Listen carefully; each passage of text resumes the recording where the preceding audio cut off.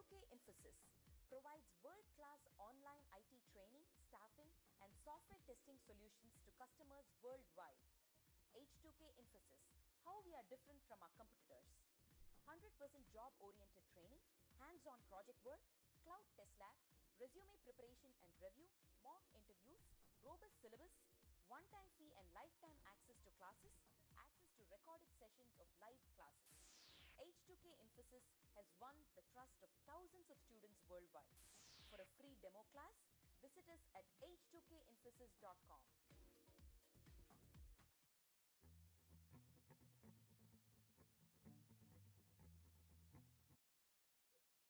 Okay, so today we'll be discussing on, I started recording. Today we'll be discussing on HTML, and if time permits we'll discuss on JavaScript.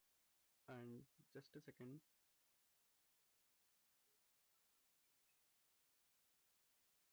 Okay, then we'll get started. So for HTML today, I'll just show the slide which I have showed you when discussing when I gave demo class. So let's go back to the slide which I have showed you for the demo class. So let me go to the desktop.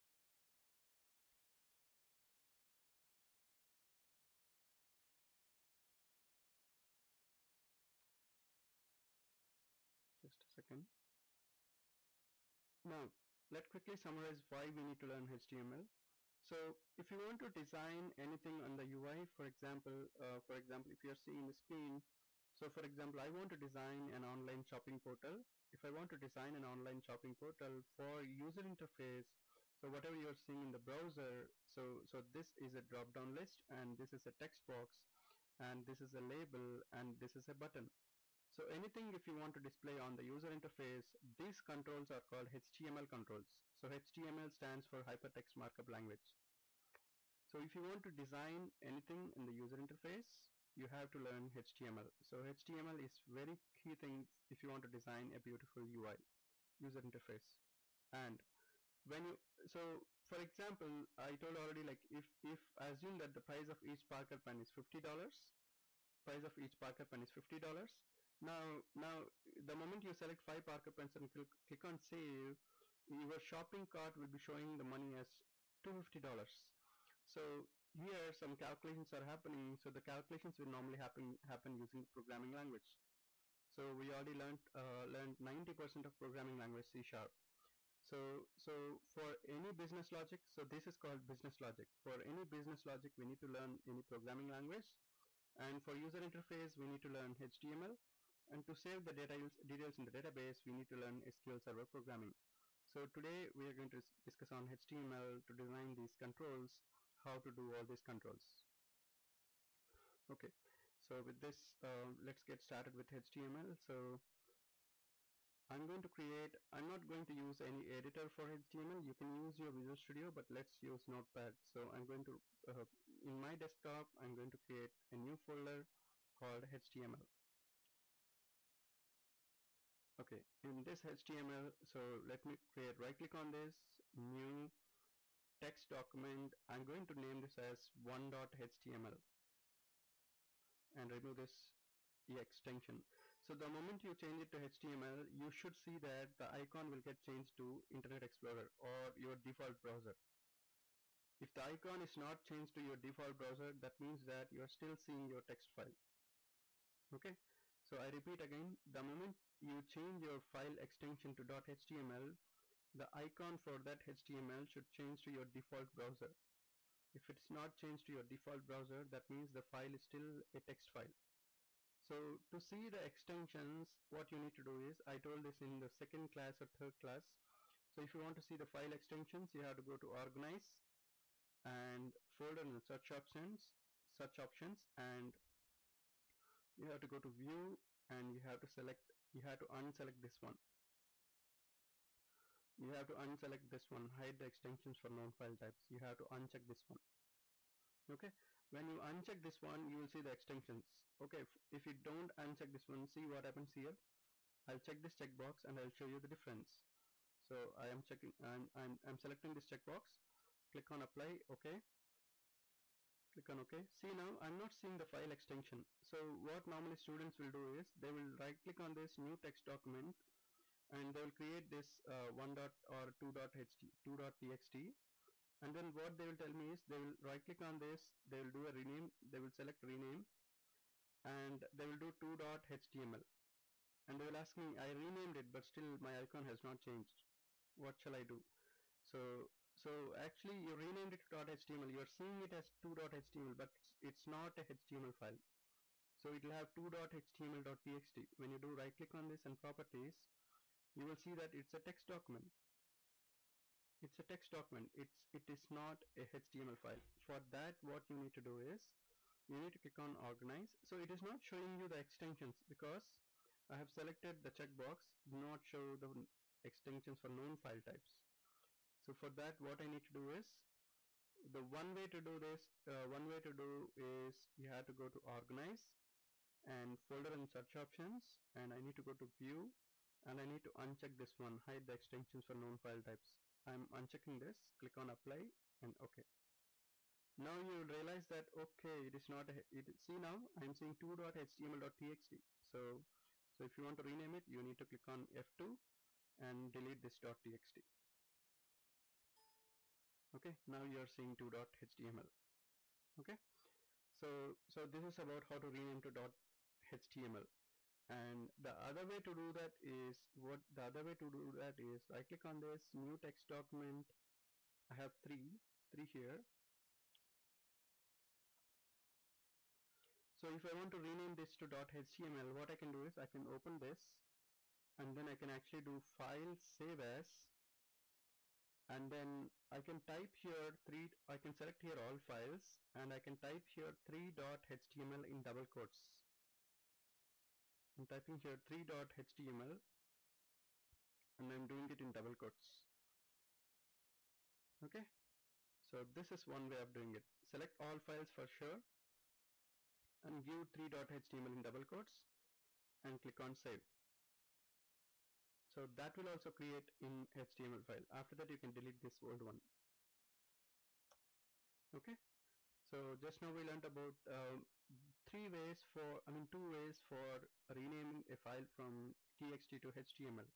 Okay, so once I create this HTML 1.html, I'll right click on this, open with Notepad.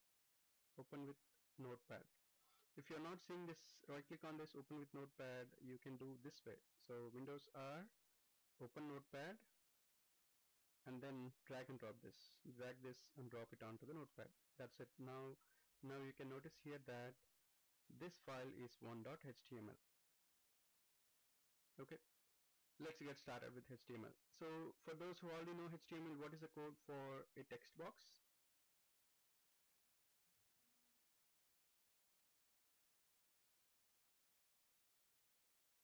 Do not Google it. You should tell from whatever you know. What is the code for HTML text box? HTML text box. We don't use button for a text box. So what is the code for HTML text box? First of all, what is text box? Yeah, input type equal to text and name equal to name. Okay, perfect. Okay, so now before getting started with this, let me ask some questions on different controls we have. So Windows R, MS Paint. Okay, so now first I have something called name in my web page, and if I want to design this, so what is this control called?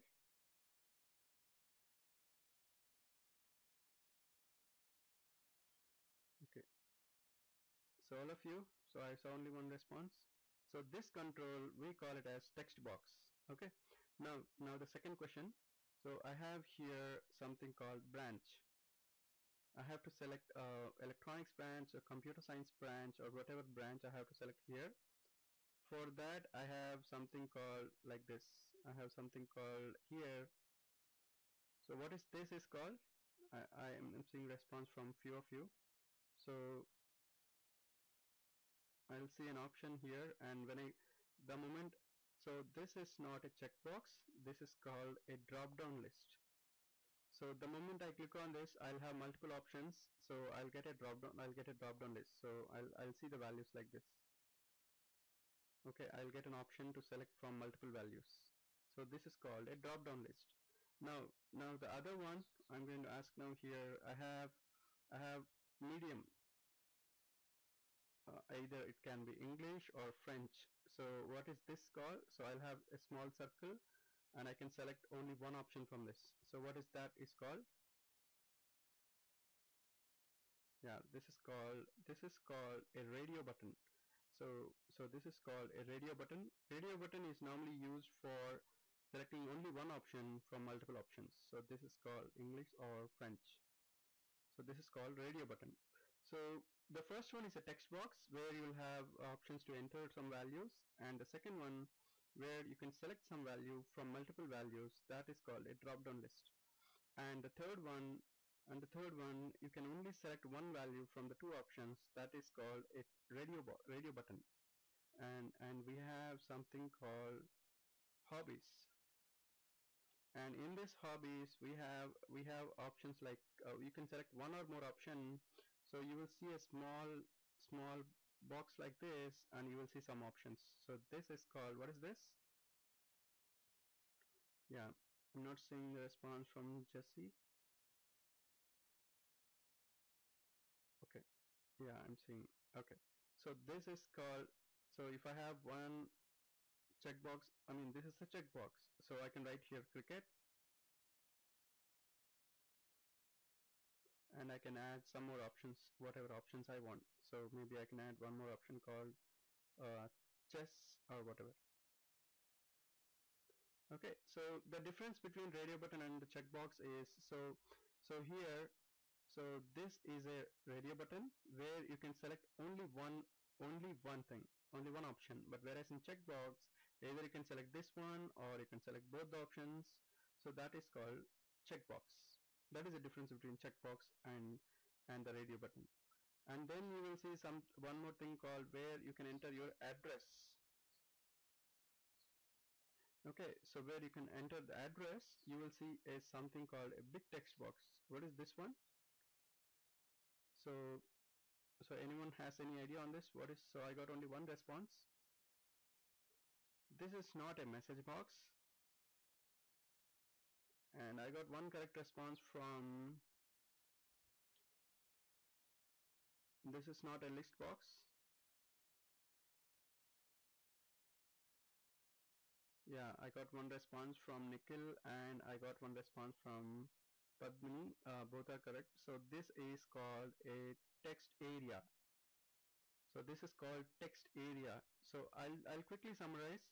So whatever you see here, so this is a text box, this is a drop down list, this is a radio button, this is a checkbox, and this one is text area.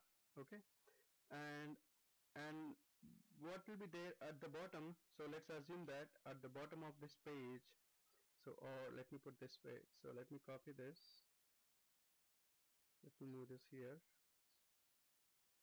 and let me move this little bit up, and let me move this here.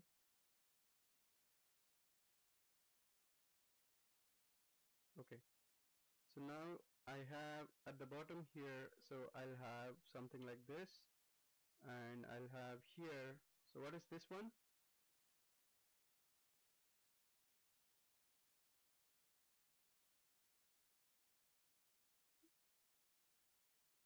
Yeah, so that is, yeah, all of you are correct.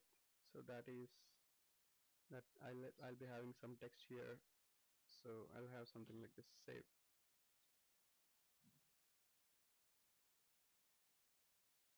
That is a button. So this is a form. So we need to design this page right now. So by the end of this class, you should be very clear in designing this in HTML. Okay, so let's get started. So we are going to design this form and pure static form, and we'll see how we can do that. Okay, so let's get started. So first I need to write here, so I need to write here name, and adjacent to that I need to write here what I'm saying here. I need a text box. So for text box, the code is, I need to give here input type is equal to text, and I need to give some name. for all the controls, so this is called a control. So for all the controls in HTML, you have to give a name for it. So you have to give a name for it, because imagine you have 3-4 text boxes. You have to differentiate between them. So you have to give a name for it. Name, I normally give like this, txt. So it is a text box, so I'm giving txt. Txt as a prefix. Txt, and this text box is for name, so I'm giving names. Okay, so I'll close the input tag. So this is how we need to write. So I need to give input, type is equal to text for text box, and name is equal to txt name, and close the input tag. So if I save it, and if I open in browser, so let me double click on this. So if I open in browser, I can see that here, so I have a name and I'm seeing a text box. So here I can enter Meghna or whatever. So this is the use of a text box. So text box, the simple code is input type is equal to text.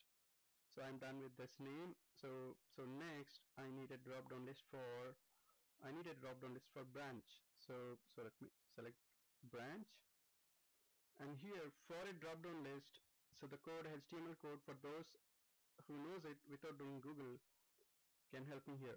You should not do Google for a drop down list. What is the code for a drop down list? Okay, so I need to write here select drop down list alone. In HTML it's a bit different. So select name is equal to, I need to give DDL branch, and then I need to give here option, and I can give here what will be the branch electronics. And see here, if I'm giving something wrong, so let's see whether I'll get it or not. So I'm giving one option, so let me give multiple options, and then close this, select. Okay, so let me save it and then refresh it and see whether I'm getting this or not. I'm getting it. Okay, so I got a question. So will not have type for this. Okay, so for this one, for whatever you are seeing here, we don't have input type. We have the tag called select tag. So normally for other controls we have input type, but for this one we have a different syntax. So which is actually here we need to give like this.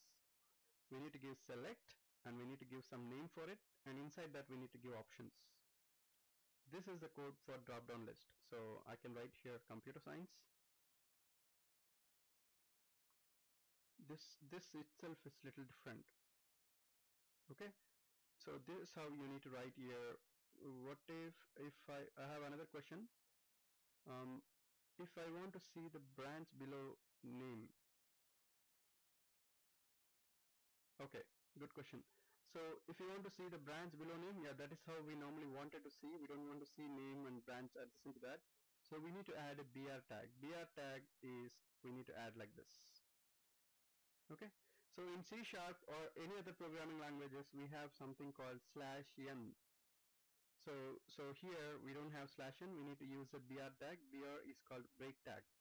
So when I use BR tag and I can refresh it, I can see that these are different. So it's almost like touching it. So if you want to have some more gap, you can use another BR tag. You can save it, and then I can actually rename. I can double click on this. See, now I can see this properly. Name and branch, I can select whatever branch I need. Okay, so I got another question. What is txt name and DDL branch? So I'm giving a name for it. So even this is not required. Even if you don't give this, it will work for you. But it's always a good practice to give some name for all the controls. So the reason why I'm giving this here txt is you can give simply name. You don't need to give txt. I normally give txt prefix with txt because in case if I see this, by seeing this itself, I should be able to tell what control is this. If I see this name itself, I can tell, okay, this is a drop-down list because the name is DDL for a text I'm giving, for a text box I'm giving txt name. Okay, so it's a good practice to prefix with whatever control you want, so that by seeing the name itself you can tell this is a text box. Okay, so let me put here, give an option and type here select branch. Okay, and here I'm going to put here option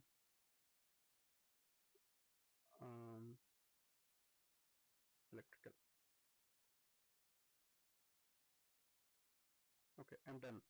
So now if I save it and if I refresh it, you can see that I have proper name and I have select branch, so I can select whatever branch I want.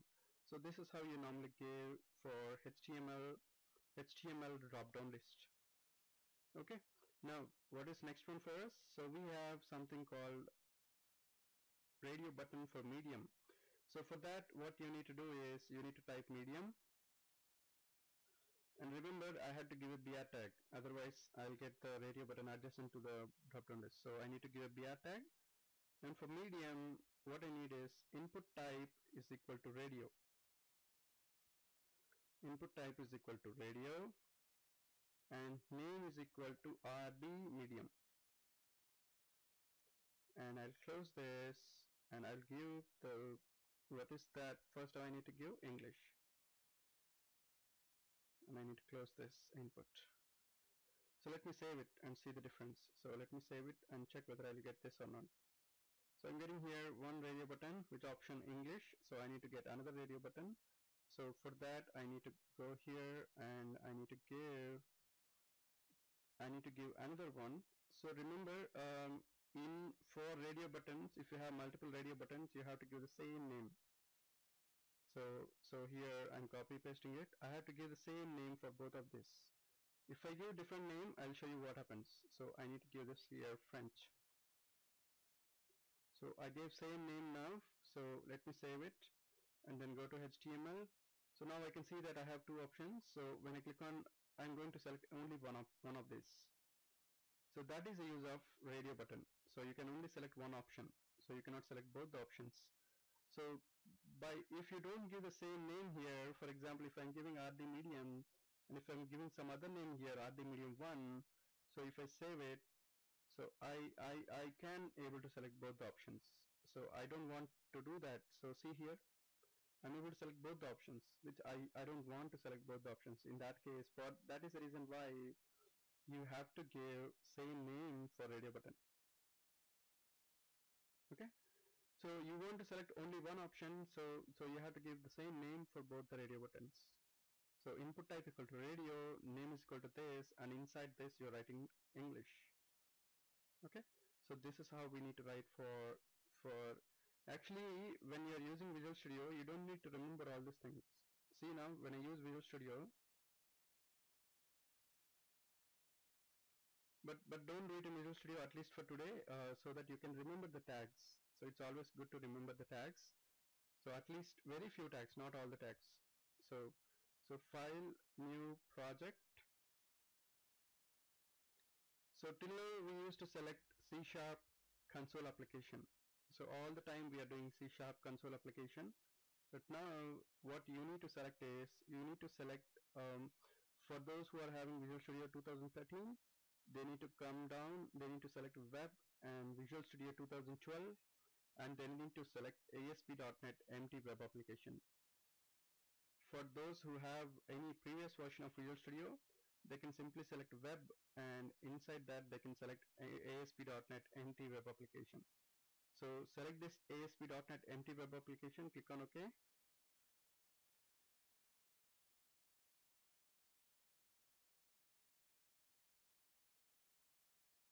Once you select ASP.NET Empty Web Application, all you need to do is you can right click on this web application,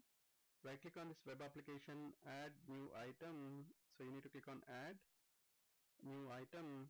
You can actually select, or very simple, I'll tell the other way. So let's not worry about creating this project now. You might get confused at this stage. Okay, let me open this Visual Studio. and let me open this file, whatever I have in Visual Studio. So let me minimize this and copy this path, and here in Visual Studio file, open file. I'm just opening this file in Visual Studio. So open this. I open this. So now I can see here these things. I don't need to type all these things. If I want a checkbox or if I want a drop down list, I can actually see here I have all these controls. So what I can do is I can simply drag and drop it. For example, text area, or for example, select. See here, when I do a drag and drop, for me it is showing already select ID is equal to something or name something. Or when I do a drag and drop input, I'm seeing this input ID equal to this. So the only difference is when you do a drag and drop, you will see ID here. But normally we use name for text box controls. Even you can use ID also. Anything should be fine. So when you do a drag and drop, it is showing ID, but you are doing, so that is a good thing about using Visual Studio. You don't need to remember all the names, but I strongly recommend you don't use Visual Studio for today. So use Notepad so that you can remember these tags. Okay, while practicing this today, today's assignment is you have to send me whatever I'm doing it today in the class. All of you should send me. So this is my mail ID. So you have to send this assignment for me. So this is my mail ID, and I'm just bringing again. Okay. So this is about radio button, and now we'll see the next one, which we have here is a checkbox. So for checkbox, we need to select hobbies. So let me give two BR tags, and here I'll give input type is equal to checkbox, name is equal to chk cricket, and then I'll give cricket, and then input. Okay, so let me see whether I get this option or not. If you give something wrong, right, you will not be able to see the proper output. So let me double click on this. I'm seeing the checkbox cricket. Okay, so only thing which I missed here is I need to put here the word hobbies. Okay, so and then I need one more thing. So let me copy this. And for checkbox, it doesn't matter whether you give the same name or different name, but always give different name because you have different options can be selected. So I'm giving here CHK cricket, and the other one I'm giving CHK chess. Why I'm giving CHK is this is a checkbox. This is RB because this is a radio button, and DDL because this is a drop down list. Okay, so now here I'm giving chess. So let me save it. And the next one which I have is address. So for address, what I need to do is I need to give, I don't have input tag for this address as well. For address we have text area. So we have something called input, not input type. We don't have input type for address. We have text area, and rows is equal to I need 5 rows, and columns is equal to I need 30 columns, and I need to give name is equal to TA address. That's it. I need to close the text area, and let me give BRs. So let me save it,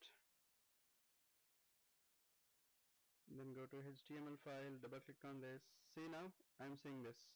So anyway, I can actually increase the number of rows. So let me increase the number of rows to 10, and number of rows. So it is rows. Sorry, I gave something wrong here. It is rows. I gave row there. It is rows. If I give rows, I'll see the difference. See now? Is it clear now so far?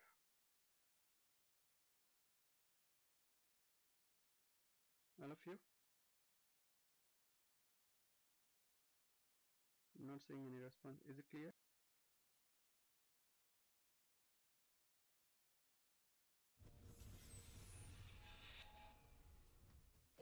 H2K Infosys provides world-class online IT training, staffing, and software testing solutions to customers worldwide. H2K Infosys, how we are different from our competitors. 100% job-oriented training, hands-on project work, cloud test lab, resume preparation and review, mock interviews, robust syllabus, one-time fee and lifetime access to classes, access to recorded sessions of live classes. H2K Infosys has won the trust of thousands of students worldwide. For a free demo class, visit us at h2kinfosys.com.